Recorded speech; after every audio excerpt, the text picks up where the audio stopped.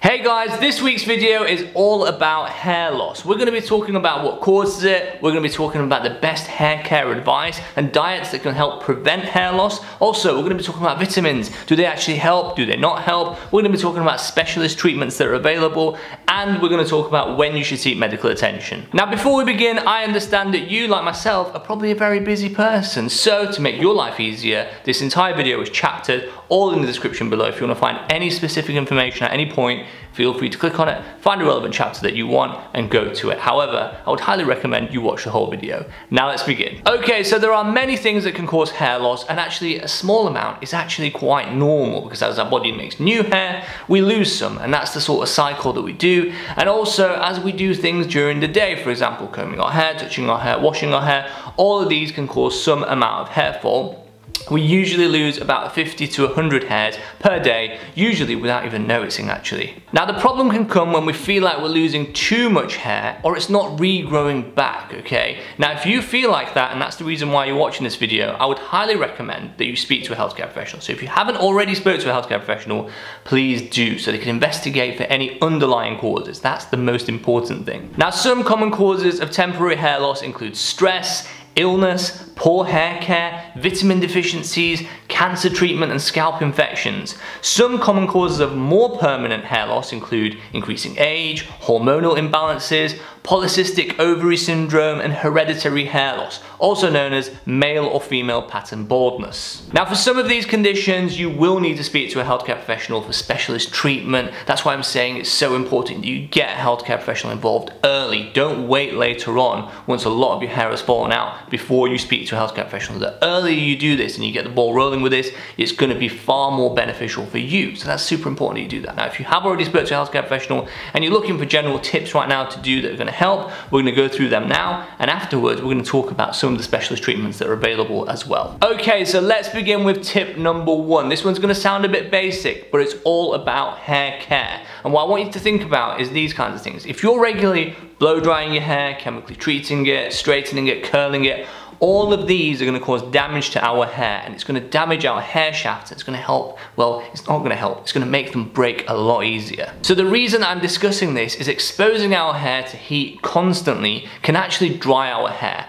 But not only does it do that, it's also going to damage those vital proteins in the hair and those vital bonds that are needed in the hair to maintain the structure. Once you damage that, the hair is going to be far more brittle and more prone to breaking, and we don't want that. And this links nicely to our hair cycle. Our hair cycle has a natural growth, regression, and rest. Now if you're doing this and you're causing damage to the hair and it's breaking, and on top of that you've got your hair just falling naturally, then we're going to be at a point where actually our regrowth is going to be much slower than our growth. I hope that makes sense. So I guess the next question is, well, what options do we have? Well, for example, you can try and let your hair dry naturally, and if you must blow dry, try and keep the dryer at least 5 inches away to try and protect the hair follicle. When using any heat, try and also always use a heat protectant spray. Look for products containing silicone or keratin, as these ingredients can help seal the hair cuticle. You also want to avoid chemical treatment where you can, keeping things like perming or dyeing hair to a minimum, and use a deep conditioning mask with ingredients such as argan oil, coconut oil, or shea butter to try and re-nourish your hair.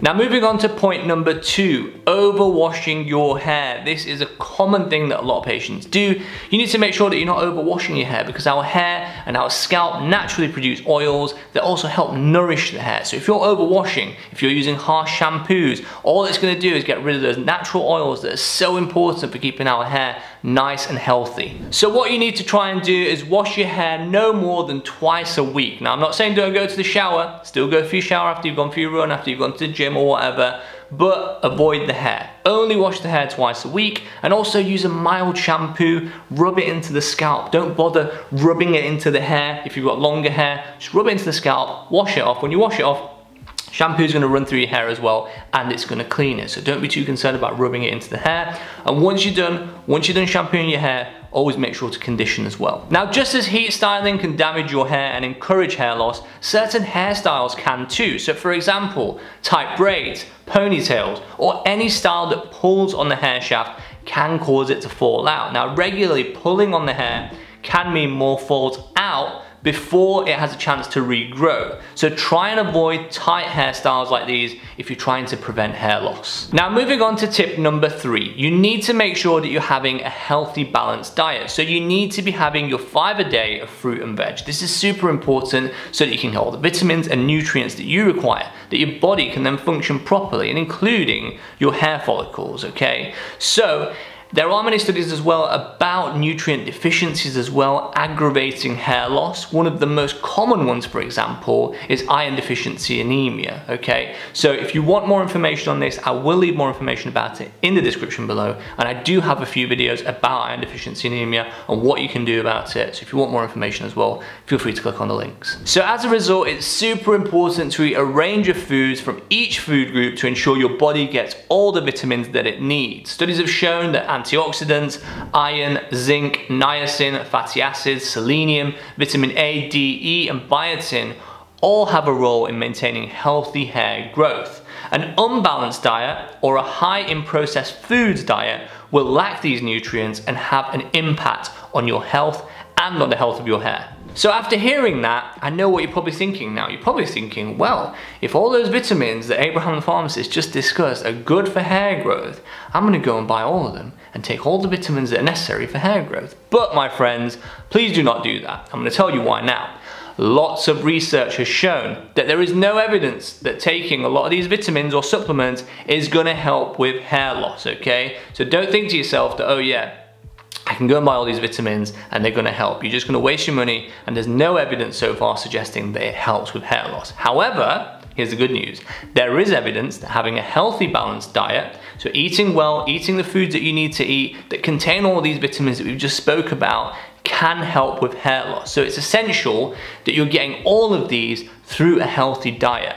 Now I really hope that makes sense to you. You need to have a healthy diet to obtain all of these vitamins, and then you're gonna get the benefits from it that your hair loss could improve as well, because there is evidence of this. There is no evidence of taking the vitamin supplements, so please don't bother wasting your money. Now I know what you're probably thinking as well. You're probably thinking, well, healthy balanced diet, it sounds quite complicated. Well, my friends, not to worry, because Abraham the pharmacist, I've always got you covered, and we've got a video all about healthy balanced diets, how to maintain a healthy balanced diet, going through it in real detail. It's a bit of a long video, I think it's about 10-12 minutes, so it's gonna make this video extra long if we go through it. But if you do want to learn more about it, please do feel free to click on the link up here, and I'll leave it in the description below. Now sometimes, even with the best hair care, the best diet, hair loss can still be a problem. This can be due to underlying health conditions or genetic conditions such as male or female pattern baldness. Now in these scenarios, you may need more specialist treatment to help with the hair loss. Now, for example, pattern baldness, it can affect anyone of any age. However, in women, it is more common after the menopause, and in men, about half of Caucasian men will experience some level of pattern baldness before the age of 50. Now, pattern baldness presents differently in men and women. Men, for example, it usually begins with a receding hairline and then followed by the top of the hair. Okay, top of the head there. Women, however, they don't usually get a receding hairline. It's usually more thinning of the hair, usually towards the crown of the head as well. Now the good news is that there are no physical symptoms associated with male or female pattern baldness. However, there are many psychological symptoms that you can get from it. For example, it can lower your self-esteem. It can make you feel low. It can make you feel more anxious. So if you do feel like your mental health is being affected at all by this, you do need to speak to a healthcare professional. Speak to them, get some advice from them. Now, one of the specialist treatments for pattern baldness is minoxidil liquid. It's applied directly to the area. It can take up to 6 months for you to really see the effects of it. You need to use it quite often as well. Usually the first 2 to 8 weeks, sometimes you see a bit more hair loss, but then this does improve. And please remember though, minoxidil doesn't work for everyone. And in men, there's also a drug called finasteride that can be taken. This has been shown to help 9 out of 10 men with hair loss who have mild to moderate male pattern baldness. However, it does come with quite a few side effects and problems that your healthcare professional will discuss with you. Now, sadly, there is no cure for pattern baldness. So for example, if you do stop using your minoxidil or the finasteride, usually the hair loss continues again and will go pretty much back to what it was before you started treatment. However, saying all that, please remember as well, there are quite a few non-medical treatment options out there as well. For example, wigs, hair extensions, hair fiber sprays, and a lot of these have all got really good now from what they were before, and you can't even really tell that people are wearing them or they've got hair fiber sprays or anything like that. And so if you are interested in finding out more information about them, I will leave some in the description below, but please have an open mind to it as well, as could be really helpful for you. Now, like I mentioned at the start of this video, some level of hair loss is completely normal, but if you're noticing that your hair loss is increasing and your hair is looking thinner, then please do speak to a healthcare professional. That is one of the most important things, because there may be certain underlying causes that are causing it which need to be addressed. So what I'm going to do now is I'm going to have a little box that appears here with various different red flags for when you should speak to a healthcare professional. Please pause the video now, give them a read. If any of them apply to you and you haven't already spoke to your healthcare professional, please do. So it looks like we've come to the end of this week's video. I hope you found this information helpful. You're now a bit of a hair loss pro. You now know all about the dietary advice, the hair care tips. You know all about when to seek medical attention, what causes hair loss, how the hair grows, and everything else. So you're a bit of a hair loss pro. I really hope you found this information helpful. If you have any of your own tips though, please do leave some comments below, because I'd love to read it, and I'm sure everyone else watching this video would too. As I always say, always remember you're awesome, and I will see you next week. Hey guys, thanks for watching this week's video. Make sure to click that like, follow, or subscribe button now to stay up to date with new weekly videos.